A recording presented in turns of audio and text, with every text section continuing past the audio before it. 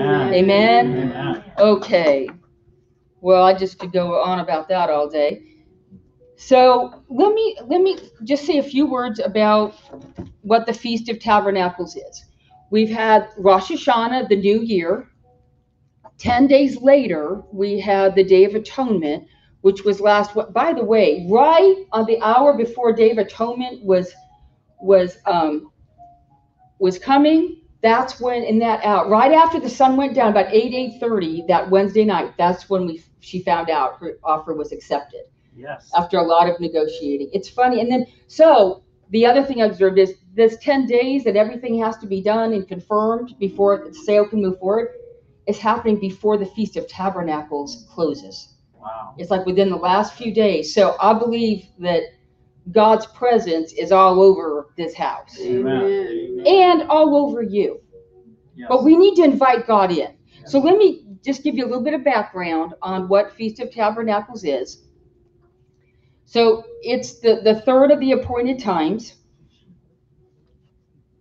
God's instruction for celebrating the feast is in Leviticus 23:34 through 43, where he tells his people to go to the countryside, cut down palm fronds, cut down leafy branches, and build a temporary shelter to resemble the tabernacles that he used to dwell with them when they were in the desert in Egypt, when he delivered them out of Egypt as they were getting ready to go to the promised land.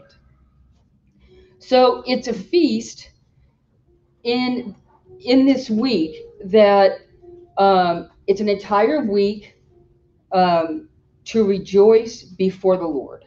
Let me read to you the scripture. Well, I could if I had my Bible. I guess I didn't get it up here. I thought I had it. I don't get it. Yeah, the Bible, and then there's another book with it, okay, with an orange cover. I got all kinds of things to share today. Thank you. You called me off before. Oh, there it is. Okay, I had it. I just didn't bring it up. Well, you were busy. I was trying not to bother you. Thank you, sweetheart. Didn't Pastor Tom do a great time with the worship today? Yes. Okay, I'm going to read to you from Leviticus 23. Can you say all the feasts are listed in Leviticus 23? If you want to go back and see what God says about the feast, that's what chapter you go to. And we are going to go to chapter 23, verse 39 to 44. I want to read to you from the word what God says, okay? Now there's more around this. I'm just taking out a snippet so you can go back and look at this. So it says, also on the 5th day of the 7th month, which is nearly October, which is this coming Monday night, when you have gathered in the fruit of the land, so it's harvest time, okay? You shall keep the feast of the Lord for 7 days, the first day and the 8th day of each Sabbath. So it goes like for the 8 nights, but 7 days. And on this first day you shall take the fruit of the pleasing trees and make booths out of them, these shelters. From palm trees, leafy trees, willows of the brook, and this is what God says to do during the feast. And you shall rejoice before the Lord your God for 7 days. You shall keep it as a feast of the Lord for 7 days in the year, a statute forever. This is why we're still celebrating it today. And we've been engrafted in to Jesus's death and resurrection, and Jesus was Jewish. This is what he did. And Jesus fulfills many of these. This is the only one not fulfilled. When he comes back, it will fulfill the Feast of Tabernacles. So it says, you shall do this as a statute forever throughout your generations. You shall keep it in the 7th month, which this is the 7th month. You shall dwell in booths or shelters for 7 days. All the native Israelites shall dwell in the booths. Generations may know that I made the Israelites dwell in booths when I brought them out of the land of Egypt. So this reminds us that God delivered his people from Egypt. How many of you need to be delivered right now from some wilderness places? God is on the scene. I believe we're about to see some things happening. And then it says, thus Moses declared to the Israelites the set and appointed feasts of the Lord. So these are appointments with the Lord that he is expecting us to show up. Amen? Amen. So let's talk about, before we talk about how to celebrate, so the feast is basically celebrating God's glory living with us. Okay? So let's talk just a little bit about the presence of God. There's the manifest presence of God compared to simply his omnipotent presence. So we might call one level of his presence like God's intellectual presence. And that means that we can intellectually recognize that God exists everywhere, and therefore he must always be present. Would you all agree with that? It's his omnipotent presence. So in other words, God is everywhere. He must be, whether I feel it or not. Would you all agree with that? Okay. So then we go from the intellectual presence of knowing that God is with us to more of a conscious presence of God. And so we might describe this conscious presence as being consciously feeling that he's present. Like John Wesley, he said once, he said, my heart was strangely warmed because he was experiencing the more manifested presence of God, a conscious presence of God. So it can affect our five senses, okay, where we feel, we touch, we hear. And then there's a more intense manifestation of the presence of God where people are being healed, where it's more sweeping, it's more intense. It can change communities, it can change regions, when God just pours out his presence. Yes. Amen. Yeah. And I believe that's what I'm believing for Indianapolis. Amen. And for the state of Indiana. Amen. Lord, send us revival. Send us revival. So a couple of ways that God's presence is evident. It's through miracles, through acts of power. Sometimes when people feel his presence, they may say, I just knew God was speaking to me. Or I felt I was surrounded by his love. Maybe they said the room was filled with light or a strange light. You may have a strange sensation, a heat in your body, tingling of the fingers. Some have said, I sensed God in a way I can't explain. I didn't see anything, but I felt I was face to face with him. This is a time we're coming into with the Feast of Tabernacles. This week coming up is about expecting to experience his glory and his presence. Amen. Now we want to live this way every day. And this feast helps remind us that this is what God created us for, to dwell in us, to dwell with us by his Holy Spirit. Amen? Amen. So God doesn't want his presence with us to be a strange phenomenon. Amen? Okay. Who has my other computer?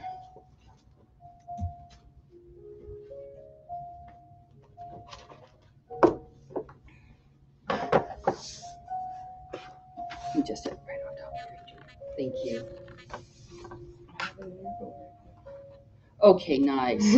Can you all see me okay, or is this going to be too big? Y'all okay? Okay, great. Stand on the box. Oh, it's funny. Oh God, give me another few feet here. I would love to have longer legs. That would be a nice miracle. Thank you, Lord. Okay, so what I want to do is I want to tell you about one of the most special days that stands out in my heart. there are several others, like when I got married and when I had my children. But I want to talk to you about a day that I spent in Israel. I made 2 trips to Israel, and this is one particular day that just stands out where the presence and the glory of God was just so magnificent. And I want to tell you like a few things that happened to me during that, okay? So I think it was 2013, it might have been 2014, but what I do know is it was the very first day of the Feast of Tabernacles. And our tour went there, and we were part of the ICEJ, which is the International Christian Embassy, Jerusalem. And they put on this extravagant feast celebration for, I think it was 7 nights. And so we came in along with people from 160 countries, about over 5,000 people had come in. And our team was the intercessory team. We'd go in early to pray over the events of the evening. So anyway, in the day, we're out touring. So this one particular day, I was really concerned about, because I looked at the agenda and it's going to be a really long day. And one of the longest days of this particular trip, because we wouldn't be getting back till like after midnight on the bus that night, leaving out very early. It was going to finish with worship and dinner in the desert in a worship service. And so it was going to be quite long, long getting back. The problem was, at that time, I had been in adrenal exhaustion. And energy was challenging. So I'm very concerned, am I going to make it back peacefully on this bus after a very, long day? So I remember praying, and I said, oh God, you need to help me. And I just asked you to strengthen me to make it through this day. And of course I wanted to enjoy it, so I just gave it to him. So our morning began in Qumran. Qumran is where the Dead Sea Scrolls were discovered. Does anybody know, just raising hands, are you familiar with some of the story of the Sea Scrolls? Okay, great. Well, I'm going to share some things so you're going to know exactly what I'm talking about. So Qumran is this, we're out in the desert, we're near the Dead Sea, and it's this, not a village, it's an area where priests and scribes lived. And they lived very holy lives. We went in the ruins, and there was dugout areas in the ground where they had baths. And they were for ceremonial cleansing.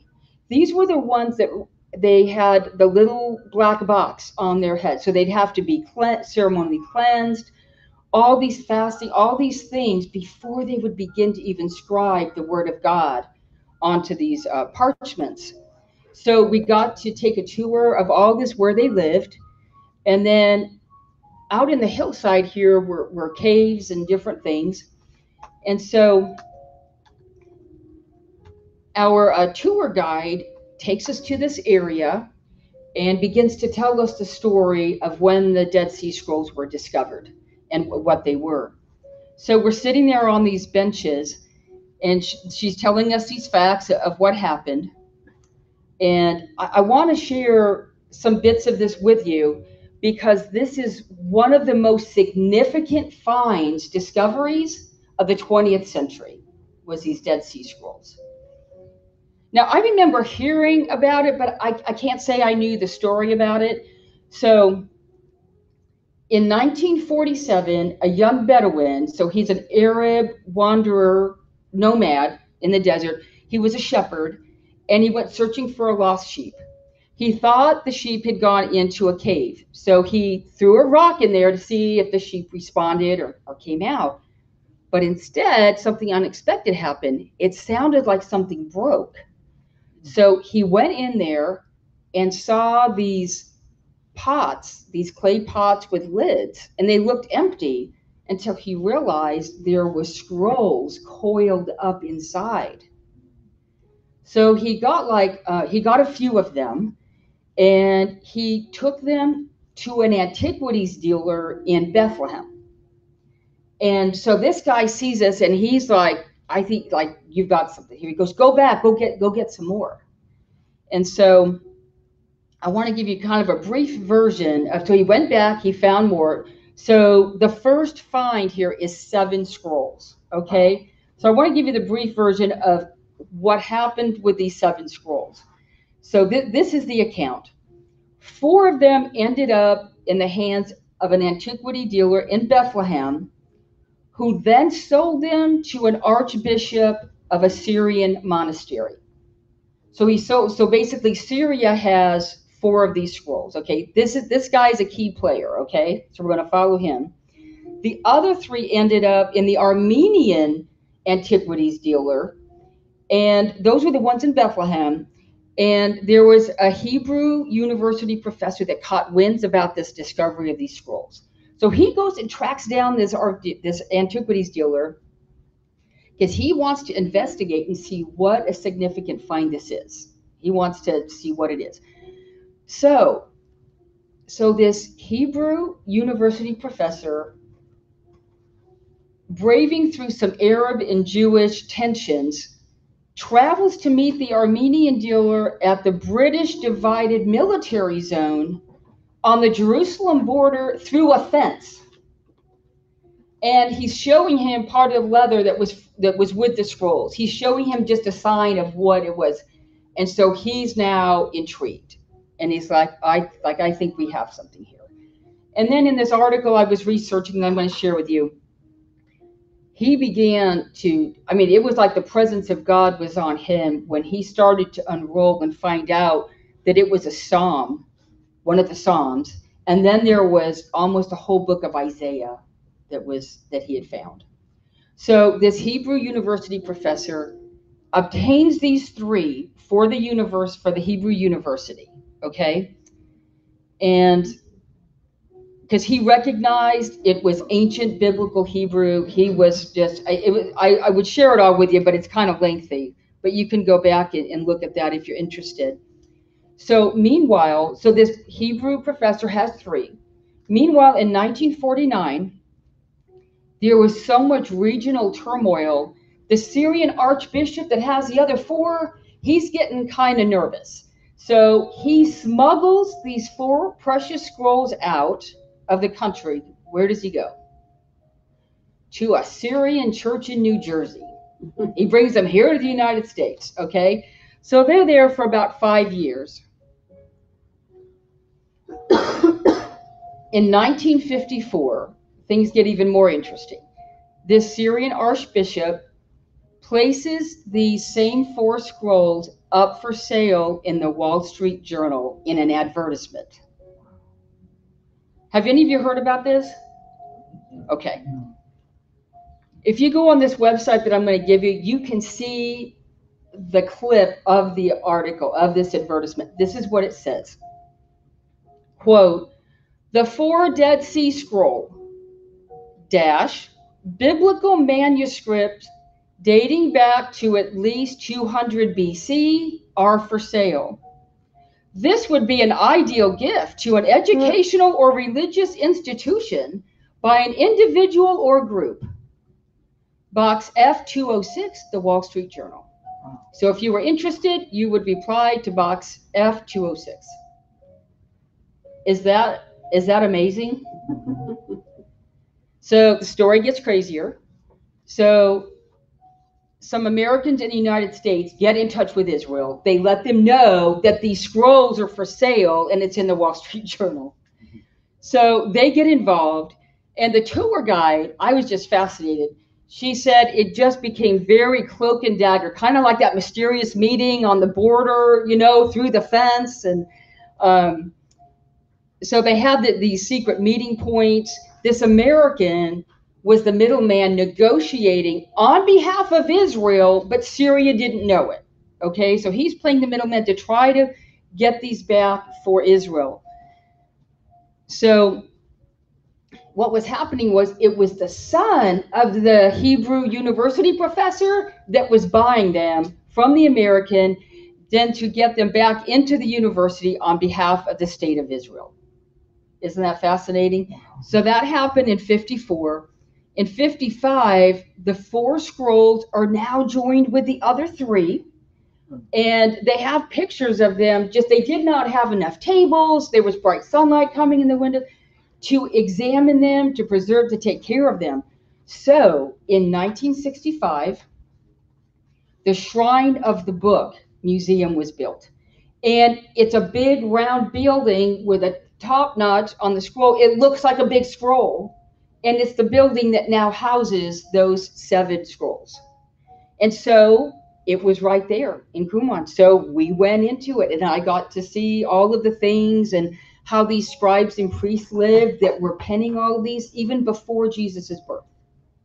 So, and that there was even stories about, like, they think John the Baptist had been there at one point.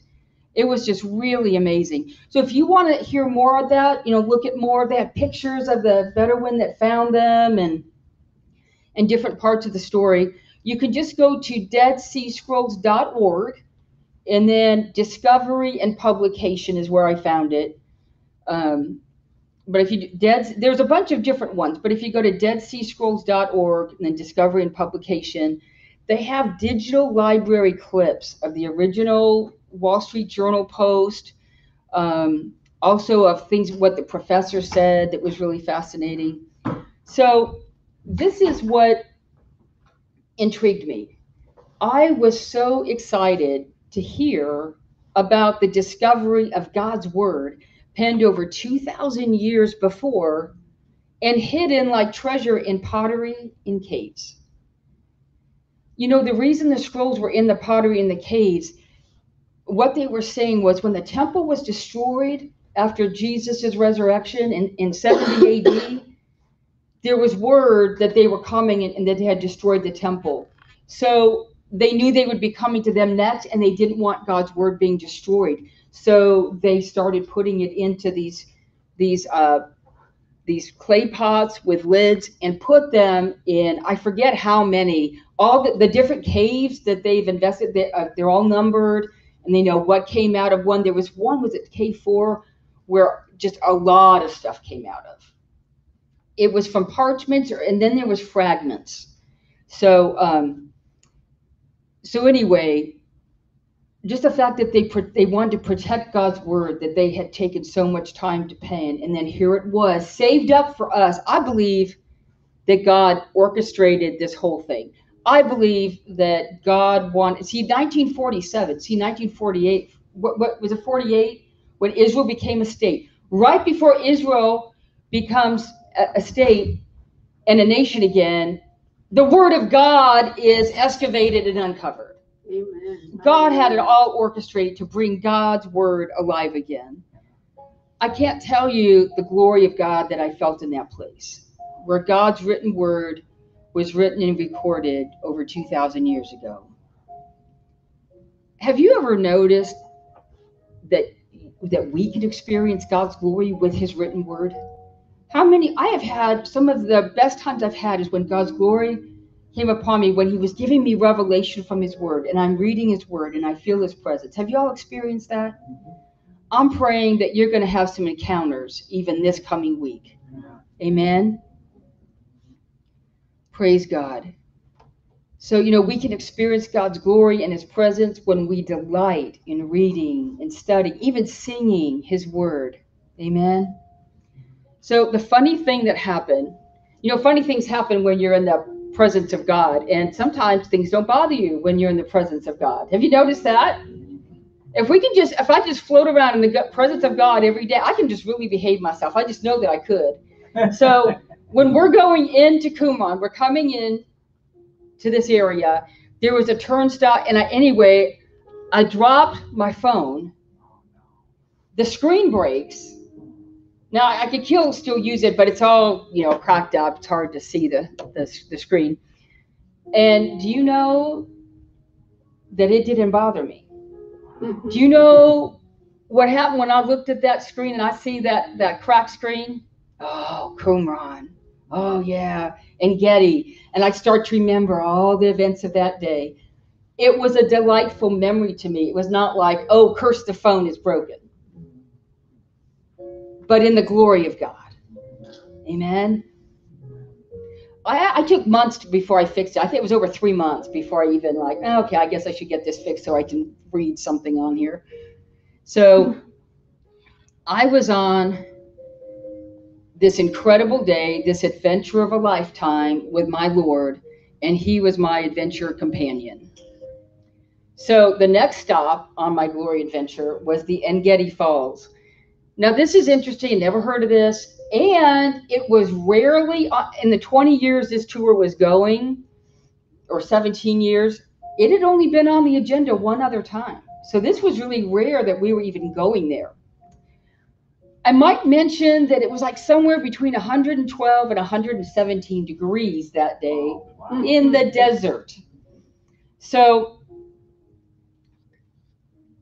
the interesting thing about Engedi, we saw these rock badgers in the trees. That was really cool, the wildlife that was there. But there's 3 falls that go up to the top of the mountain that overlook the Dead Sea. Okay? And the greatest of the falls, the most spectacular one, was at the top of the mountain. It was called King David's Waterfall because they believed this was one of the places where David and his men went when they were hiding from Saul because there was water. There was fresh water there. So it was really cool. We go in, and it's real easy to find this first waterfall. And it's like a big pool, and the water's coming down, and these Israeli families are in their bathing suits just playing in the waterfall, and it was really awesome. And so my friend, Apostle Sarah, her son was traveling with us, and she stayed back, but Kevin, he really was interested in going all the way up to the 3 waterfalls. In my mind, I think, Carol, conserve your energy. Carol, conserve your energy, you know. And it's very hot. And then there was these 3 young people with us. One was an international attorney. One was a personal fitness trainer. And I forget the other one, but they're kind of young. And they were so energetic. They said, oh, you guys ride the bus. We're going to walk back to the hotel. You know, they had lots of energy. But we get to that first waterfall, and they're all like, oh man, no, it's too hot. We're not going up there. It's way too hot. And so then we go on to the second waterfall, and it's up a bit higher, and it's really cool. And so we're just watching that, and so Kevin's saying, Pastor Carol Ann, can we go on up? Can we go get the next one? And I'm looking around, I'm like, you know, Kevin, I don't even see where the path is. Like, there was a very strategic path that we followed, and I'm not seeing where it goes next. So I see this canopy of trees. So I go over there, and sure enough, there's this tunnel in this canopy of trees. There's another little waterfall. I peek in, there's a couple in there hiding. I'm like, okay, well, I won't bother them. And I look, and then I see the light at the end of this tunnel. And man, it just felt like I was in an Indiana Jones movie. And I got so excited, and I'm like, game on, let's go. And I don't know, the Lord had to just give me a surge or something. So we go through there, and we're winding up on this narrow path on the edge of this mountain. And Kevin says, he goes, now, Pastor Carol, because he knew I was having some health issues. And he said, you go ahead and lead, and I'll follow you. You just go at your pace, and I'll follow. I said, okay. So I can just feel, you feel your face is just bright red and you're burning up, but we just kept going because we were on an adventure and we were in the glory of the Lord. We kept going up. Do you know that glory increased? We got up to the top of that mountain.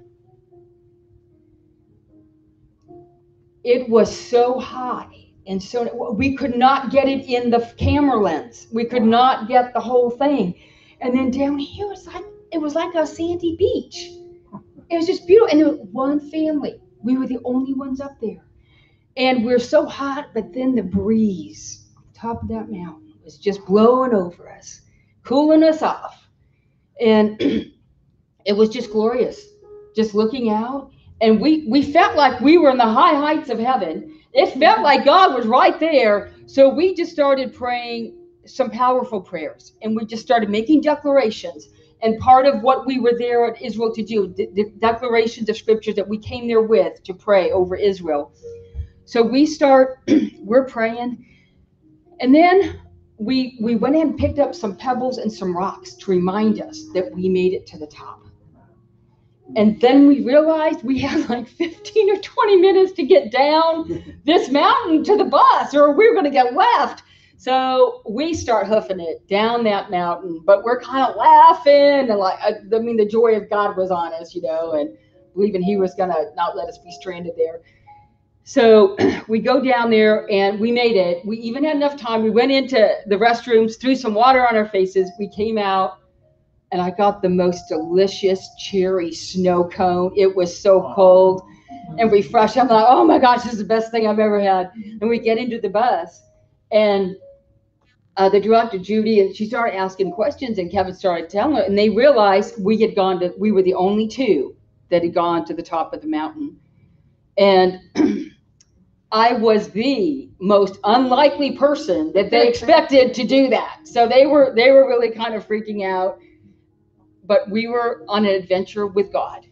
And you need to know that if you're with God, he will take you to the top of wherever it is he wants to take you. Amen? Amen. Can you all say, I'm going to the top? I'm going to the top. I'm going to the top with God. I'm going to the top with God. Your Lord is going to take you. He's going to personally escort you. You know what? I'm seeing a picture right now that as you're going, I see like a glory cloud around y'all, and angels are in the cloud with you and the Lord. Amen? Amen. God releases those angels to remove obstacles and make a path for you to go to where he originally designed you and planned. He has spectacular things for you to do. For me to accomplish this,